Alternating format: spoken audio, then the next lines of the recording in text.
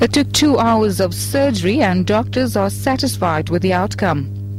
This morning she's quite stable, she's doing very well. We're keeping her somewhat sedated because we don't want her to move a lot.